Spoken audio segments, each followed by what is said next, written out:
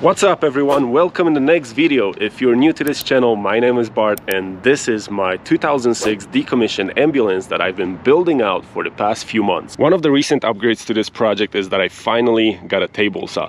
If you had a chance to watch any of my previous videos, you could see that I've been cutting everything with a jigsaw, and this is a huge game changer. It saves me so much time on sanding the pieces that I cut. It's just great. In my last camper van, under the bed in the back, I had some utility drawers, and starting this project I knew I want the same thing. I wanted to use this space as best as possible, and utility drawers like this, in my opinion, are the best way to use this space and have a functional storage under your bed. That's why I built two of those utility drawers in the back of my ambulance. The drawers in the back of the ambulance are sitting on heavy-duty drawer slides, and those slides are rated to 250 or 300 pounds a set, so you could pretty much load up those drawers with anything you want. You could pretty much also stand on them and nothing's gonna happen.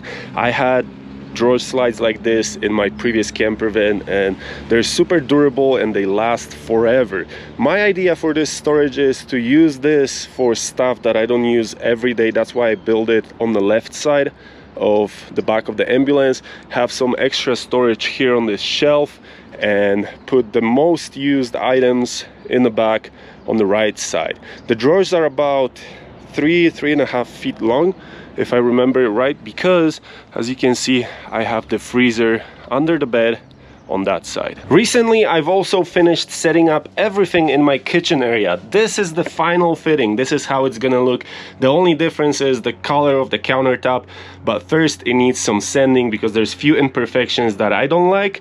And the thing that I'm gonna be finishing today is also a drawer right here under the stove. I want to use this space as much as possible, build a big slide out drawer for, I don't know, kitchen utensils and stuff like that, and use the bottom part as a cabinet for pots and pans. Nothing in the kitchen is mounted yet. As you can see, everything's loose because I just placed it here to see if I like the overall look of this kitchen area.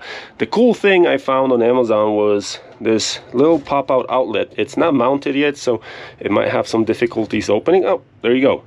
It's a pretty cool thing. It saves you space, and if you build a camper van the way I'm doing it, without any projects or previous plans, you can't really plan an outlet in the wall. So that's why I decided to use this, and honestly I like it a lot. The little kitchenette isn't our only counter space. We're gonna have more counter space on this side.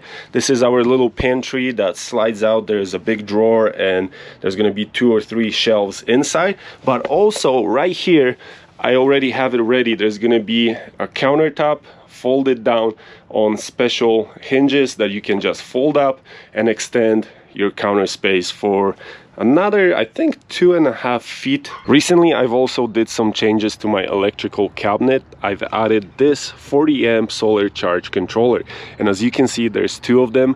Why? I'll show you that in a second, but I wanted to show you the cabinet in general so you can see how I've built my electrical installation. I think I managed those wires pretty well, and if I ever decide to sell this camper van in the future, the next person shouldn't have any issues with understanding what I've did in this electrical cabinet. And if you had a chance to watch my previous videos, you know that I have 400 amps of lithium batteries here in this camper van. To avoid situations with charging the batteries on a cloudy day, I've added more solar panels.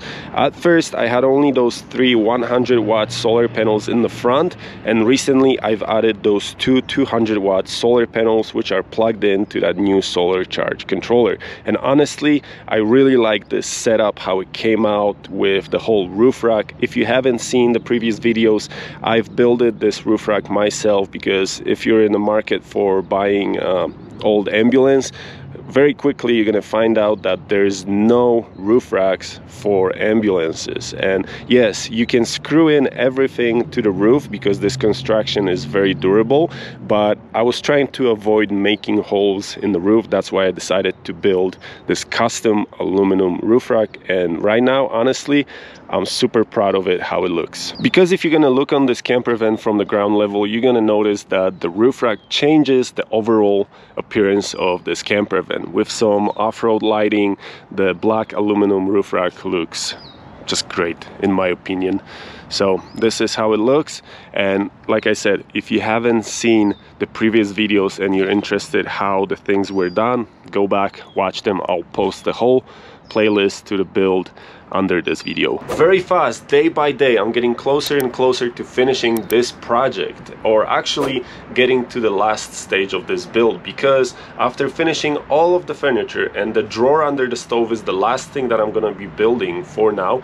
After that, I'm gonna have to proceed to the next stage, which is gonna be prepping everything for painting and staining the counters. That's why I'm gonna spend a lot of time today on sanding those countertops to make them beautiful and make them look really good in the final effect when I'm gonna finish this camper van. But before we're gonna start building anything, I gotta take off this sweatshirt because goddamn, it's hot today. It's middle of February and it's 69 outside. Beautiful day to build a camper van. And if you like and enjoy this content, please consider subscribing to my channel, and let's build a camper van. Reinforcements have arrived. Reinforcements? Some energy and some sparkling water? Yes. Hi. How are you doing? Good, how are you? Good. Ready? Great. Yeah? Okay, let's go.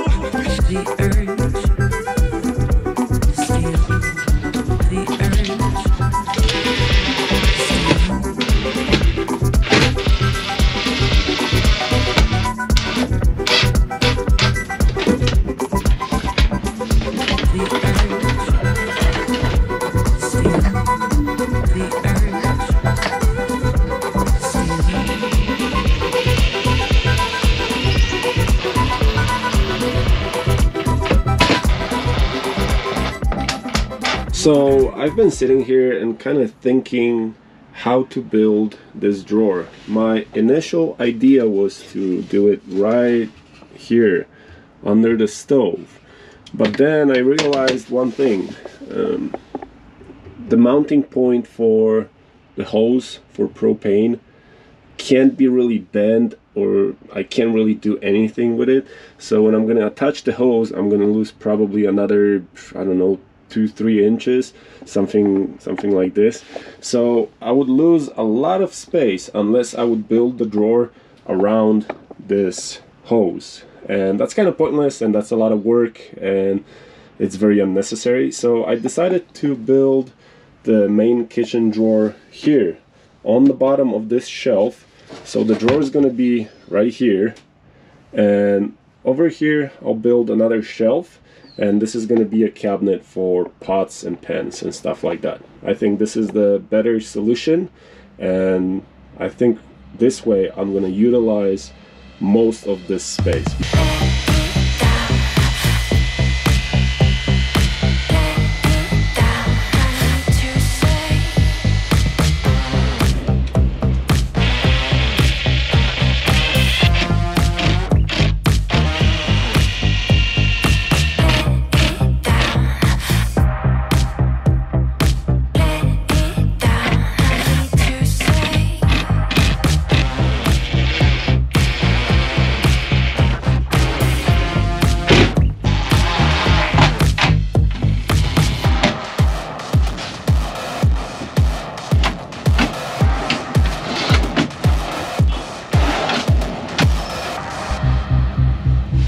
Same here. More that way? Yeah, like that. Unfortunately, yesterday we ran out of daylight, but we did a lot. We finished all of the furniture that is going to be here inside of this camper van.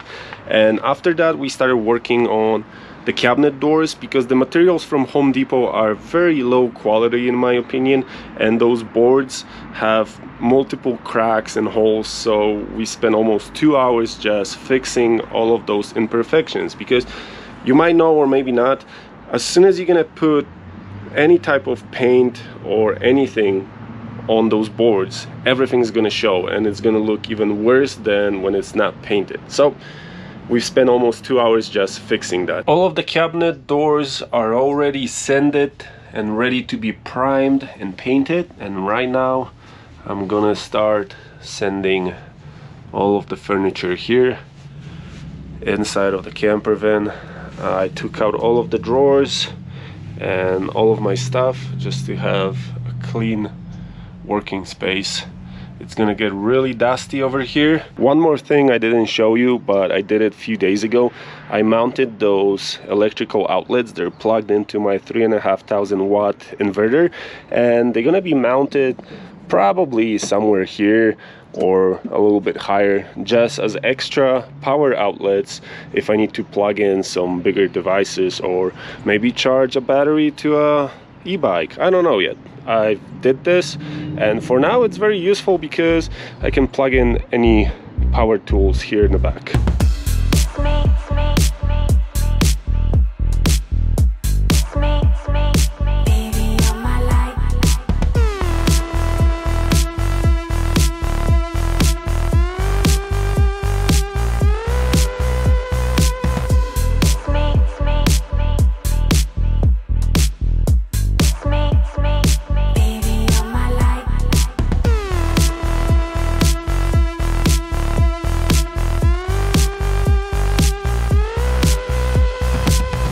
Look at this beautiful day outside, almost clear sky. It's about 65 to 68 degrees. It's just a wonderful day to build a camper van. By the way, I'm almost done sanding everything inside. I just have few little spots left and some corners where I have to do it by hand, and after that I'm gonna start priming everything, and then I have to choose some colors and start painting the interior. Honestly, right now exhausted, because this was taking forever just to sand everything and prep it for paint, but I'm also really excited to share my future adventures with you guys. So if you like content like this, please consider subscribing to my channel, leave a comment, leave a like, and I'll see you guys in the next one. Bye.